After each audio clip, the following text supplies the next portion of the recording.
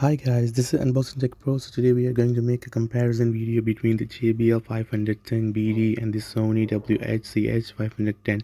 So the battery wise, Sony have 35 hours of playtime and the JBL has 40 hours of playtime.